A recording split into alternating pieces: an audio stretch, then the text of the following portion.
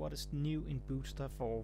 So we're going to be doing in comparison to Bootstrap 3, so if you're not familiar with Bootstrap at all, this is not the tutorial for you.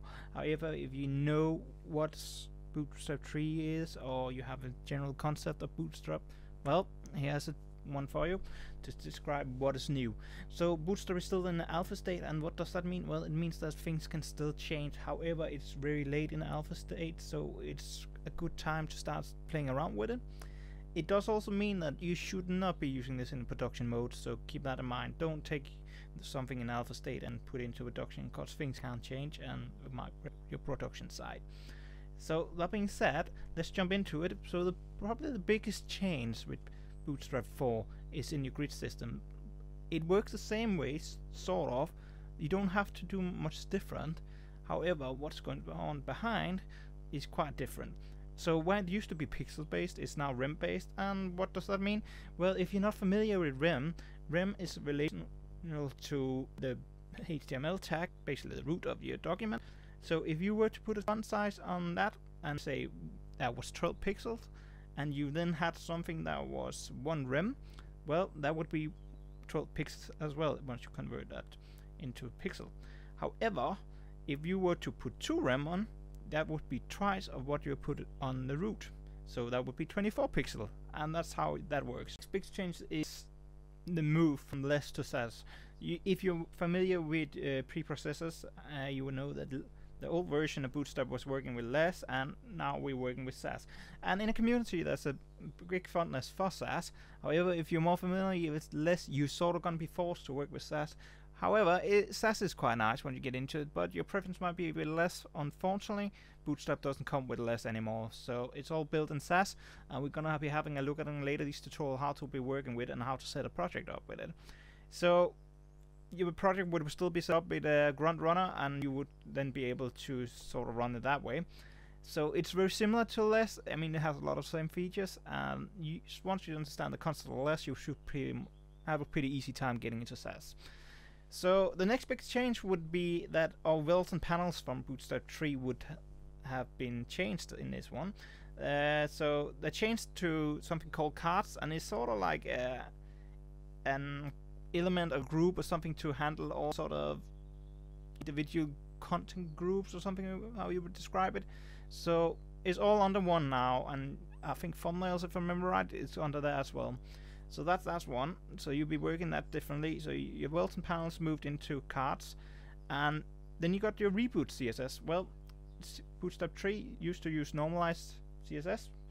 You're probably familiar with that one. However, Bootstrap 4, they got their own little version, so they're basically taking Normalized CSS and added some Bootstrap features to it, and it's now called Reboot Css. So that's your normalized reset. Alright. We also got some changes to media queries. So in old version it was a bit difficult to work with. So the media queries now be changed to ems instead of pixels. So it's all again relational to other things, and it's more dynamic.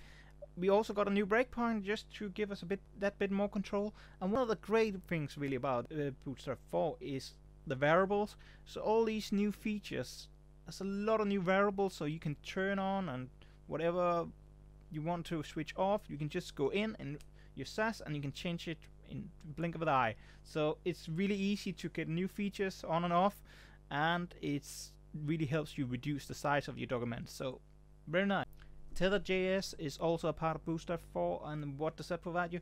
Well, it provides you a bit more control over your tooltips in terms of placing them in your layout. So you will have to include that if you're going to be using your tooltips. Another thing we have in Bootstrap 4 is Jquery 2.0.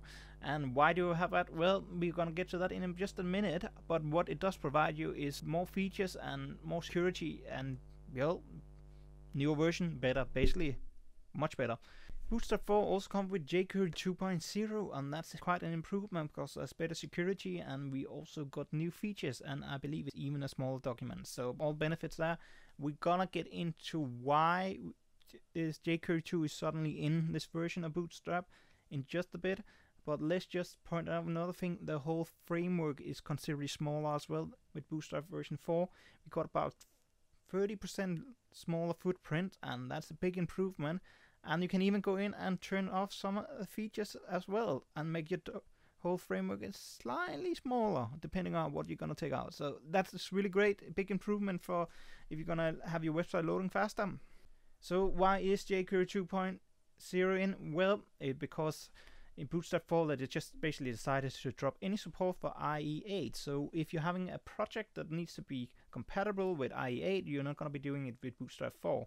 However, you can still use version 3 for this. If you're going to want previous versions as well, need to be that.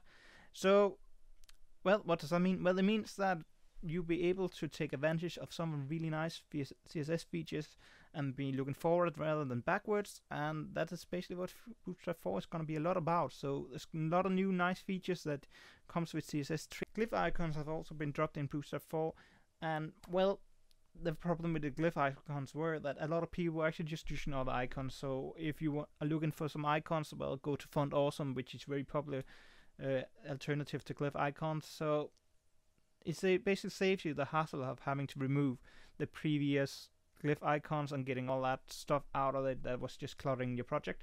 So that's a big improvement as well in some ways. It does mean that you need to go get your Font Awesome to get the glyph icons. However, it also means you get a bit more control. So that was the major changes. Let's just have a bit of a look at some of the minor features that have also been added. So that's been added a new sort of class called the display, and what that does is it kind of makes your headings stand out a bit more. So you will see the screenshot just down here on the page. This is how they look. Obviously these change depending on what typography you're using. However, if you go in and say display 1 on an H1 tag, you'll be changing it to similar style. You can then change it to display 2 and display 3 and so on, similar as you've been working in previous versions. We also got some spacing utilities classes in Bootstrap 4, and what they allow you to is to basically add padding and margin very easily by going in, for example, where you've done your column size, you can then do M-B-LG. That would basically mean that you want margin, or if you made that a P, you will get padding, and then your B would be your bottom, so that's top, bottom, and all, and so on. That's all a letter for that. And then in the end is basically your size, so LG would be large. So in other words, the first one would be your margin, your padding, the next one would be the direction, and the last one would be your size. So that's the spacing utility classes that comes with Bootstrap 4 as well. Nice little feature here as well. And last but not least, we also got outline buttons in the new version. So it's very easy to get an outline button. You basically just do your similar as you btn, and then you go whether you have a primary area or a secondary, as similar as before. However, you just finish off with outline, and then you get an outline version of that. So very easy to make outline buttons in the new version as well. As always, guys, don't forget to like and subscribe, and I hope to see you in the next video. Thank you very much for watching, guys.